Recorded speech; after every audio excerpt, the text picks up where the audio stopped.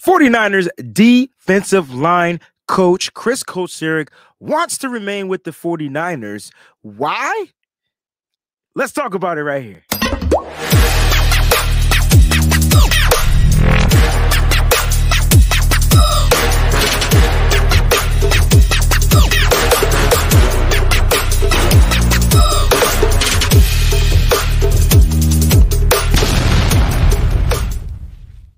What's going on, everybody? It's your boy Wayne Breezy from the Wayne Breezy Show and the Nitty Gritty Niners Talk Show.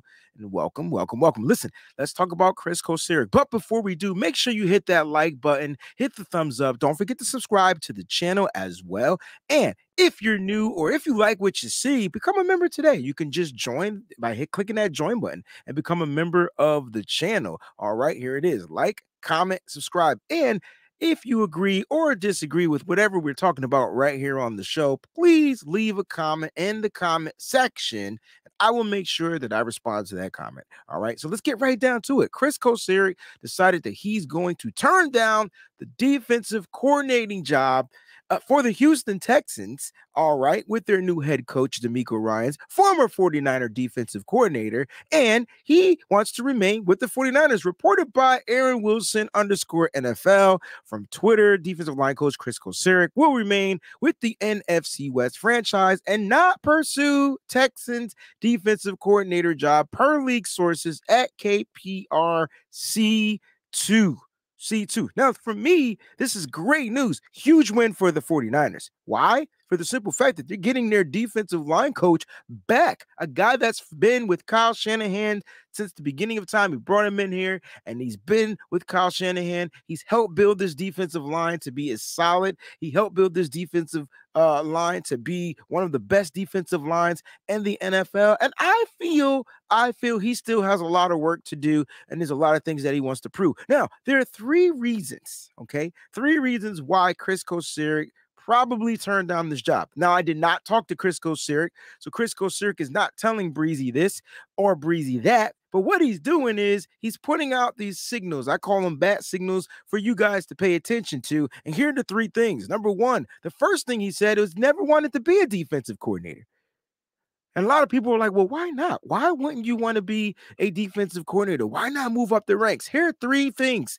Maybe two to three things why I feel like he doesn't want to be a defensive coordinator. Number one, the responsibility and the amount of hours and works it's going to take to be a defensive coordinator in the NFL.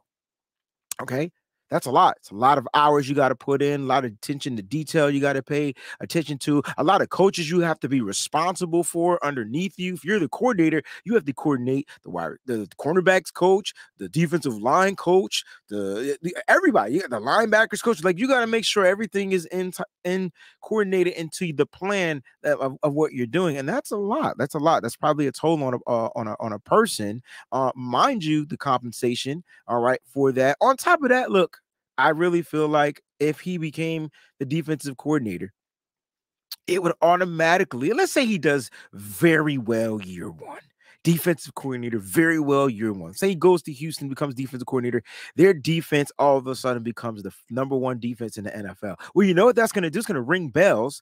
And if he wasn't thinking about being a head coach, he's automatically going to be in the name for a head coach of a team, because listen, head coaches get replaced every year. Now, if Kris Kocurek didn't want to be a defensive coordinator, I know for a fact he's not going to want to be a head coach, which is even 100 times more detailed of what you have to do. So I think that's the first reason why Kris Kocurek doesn't want to be a defensive coordinator. Number two, familiarity with the players. Now, listen, he can probably go anywhere, bring in some players that he's familiar with, things like that. But let me just mention one player to you, Nick Bosa. He has the best defensive lineman in the NFL. I wouldn't want to leave that either, because where he goes is not like Nick Bosa is going to go. 49ers are going to pay Nick Bosa. Nick Bosa is going to be with the team for a very long time, and he will be saying bye-bye to Nick Bosa. Now, listen, I love Kris Kocurek, but Kris Kocurek went up in stock the moment they drafted Nick Bosa, and Nick Bosa's rookie year was sensational. All right, sophomore year, he got injured, came back his third year, phenomenal. So let's just talk about that, right? And that's pretty much like what's really going on. I wouldn't want to let go of the number one defensive player in the league. He's going to be defensive player of the year. That has to be tutelage to defensive line coach Kris Kocurek. All right, and let's talk about some of the other players that we've seen under him that had success. He's got players paid. DJ Jones paid with the Denver Broncos. Kerry Hyder Jr. got paid when he went to Seattle Seahawks. I know he's back as a 49er, but it seems like wherever his players go, they get the bag. That's good. That means he's developing these guys and he can see talent. I would like to see what Kris Kocurek can do with some of the young talent on the defensive line, like a Kalia Davis and some of those players that they have that are going to be coming up. And I want to see what else he can go out there and draft. And I want to see if Kris Kocurek finally, I want to see if this could be one of the reasons why Kris Kocurek stayed too. Kyle Shanahan was like, man, listen, I don't want you to go be a head coach. Go be a defensive coordinator with Houston Texans, man. Stay here with me. Kris was like, listen, I'll stay if and only if you get me a free agent.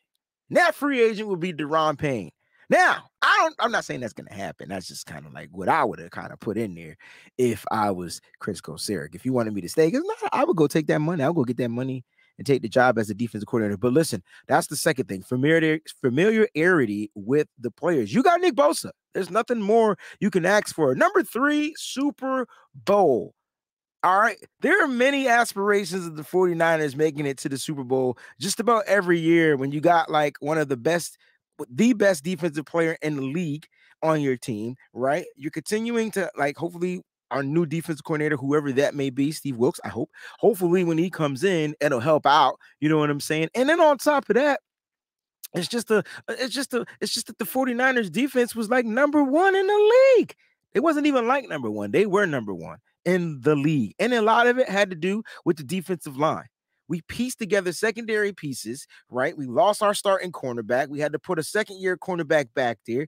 You had the Mooney Ward, who you brought in free agency. You had to take a safety and move him to your nickel spot. They did a lot of shifting and bifting up there in that defense period as totality, right? That was shout out to DeMeco Ryans. But from that front line, this Kris Kocurek had to make sure his guys stay heavily rotated. He had to deal with injuries. I would say Hassan Ridgeway was probably one of the key losses to the season because when you're talking about stopping the run, he was like really great at stopping the run. And so on top of that, I feel like the Super Bowl bound aspirations for the San Francisco 49ers will be there. The window is there. If the window is there and I'm Kris Kocurek, I want to remain on this squad. Ladies and gentlemen, that's it.